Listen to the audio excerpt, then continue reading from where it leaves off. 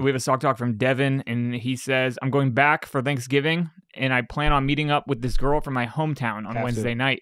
The only problem is we both live at home with our parents, and I don't know where to do the nasty. That back home is, it doesn't even need to be like this romantic, like meet up and get in the bed and set the tone. No, that fucking Kia Optima, put your, your reverse lights on and just go to town. It's a power move, and you go in your parents' bed and say, get the fuck out of here, Sharon. Somebody does not even a you up text. You go, you in town? Oh, the you in town text goes crazy. Damn. Because it's Thanksgiving. She's in town. You know what that town is? Pound Town. Population 2. But I remember that. It hooked up in front of my house in her car. Oh, it's so hot. Right? Dude, sneaking out. I had a girl pick me up from my fucking mom's house in her car. I was like, God damn, this is like high school. Yeah. Piped her down. She made me take a goddamn Uber home. That's crazy. You know how many times people come and then get in an Uber?